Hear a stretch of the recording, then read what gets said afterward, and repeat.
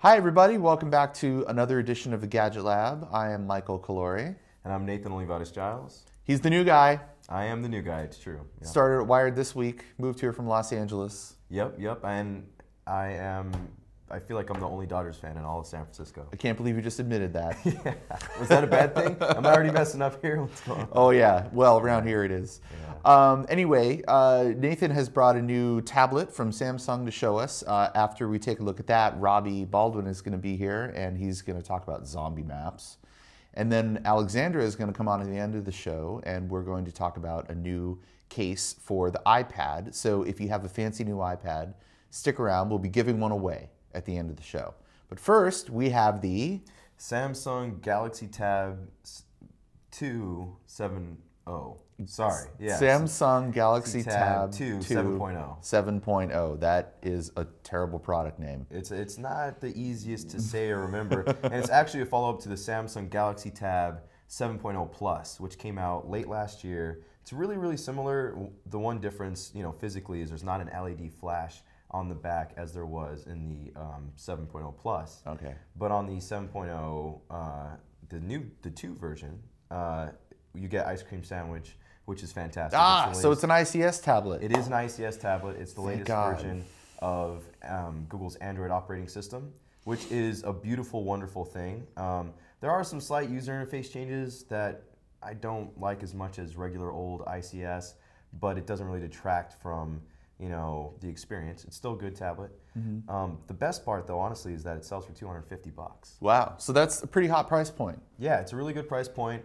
Actually cheaper than I thought it was going to be. And it kind of puts it just slightly above the Amazon Kindle Fire and the Nook tablet, which each go for $200. And have decidedly subpar user experiences compared to raw ICS, right? Yeah, basically Amazon and Barnes & Noble, they're taking Android, they're altering it hugely so that you can basically really stay tuned in buying stuff from them. Mm-hmm. But this is just Android as you know it and maybe possibly love it. I'm not sure. Okay. Well, I've been pretty impressed with ICS so far. Yeah, I like it. I like ice cream sandwich.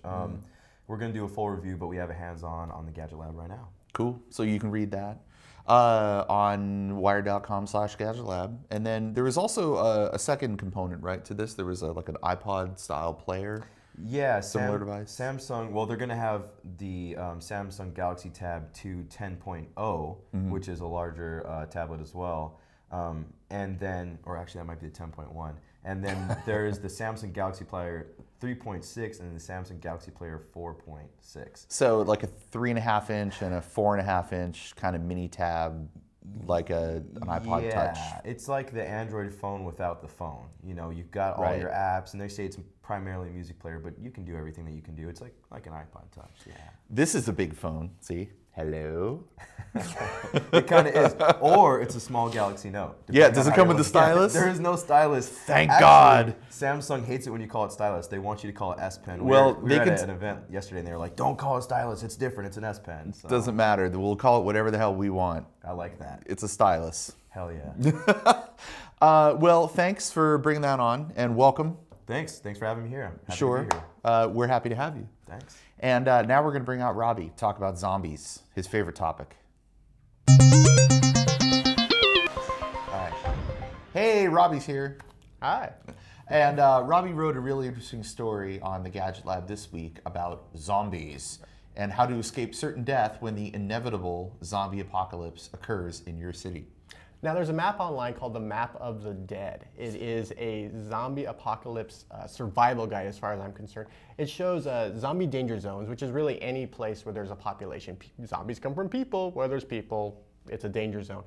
But more importantly, it shows you locations for supplies, military bases, gun shops, which is very important when the zombies are coming. And liquor of course, stores. Liquor stores. It has liquor stores, Molotov cocktails. Funyuns. Funyuns they're gonna keep us all alive.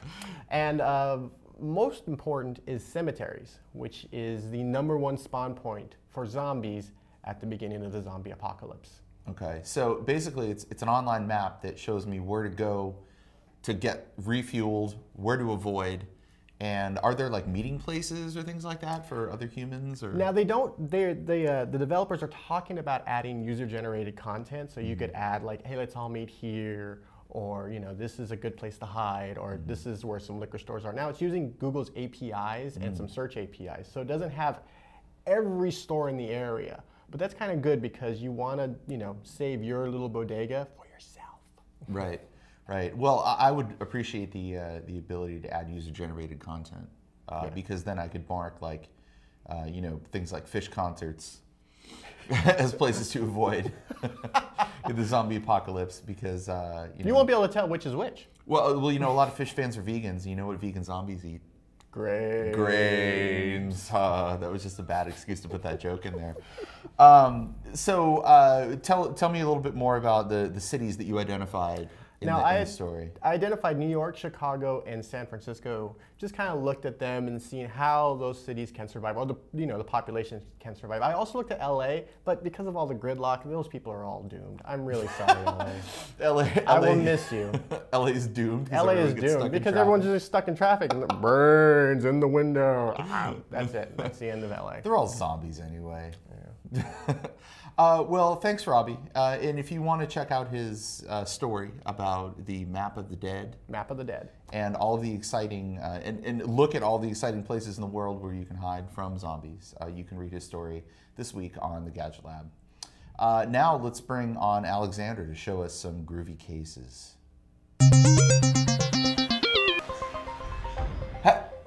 You're not Alexandra. I'm not. She had to go to the liquor store to stock up for the zombie apocalypse. Oh, she's been reading too much Wired Gadget Lab stories about zombie apocalypse. I think so. Places to refuel, like the liquor store.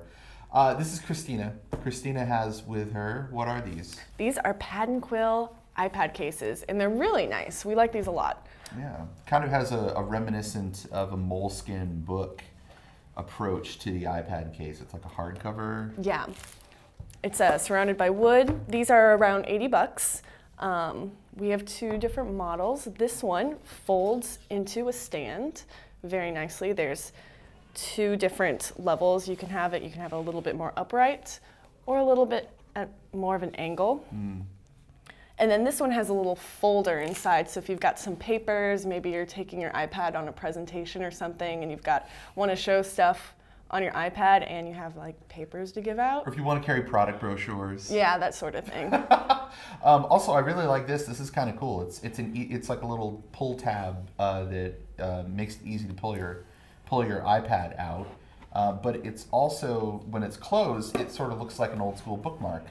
So people actually might possibly be fooled into thinking that you're actually carrying a book around with you. I've actually seen someone on the bus, they had a Kindle and they actually carved out a book and had their Kindle on the inside of a book. I could tell it was homemade because there was the shine of some tape on there, but it was cool. I took a picture, I Instagrammed it. That's pretty awesome. So did they actually take an old moleskin and carve it out? Just an old book. I think it was in German.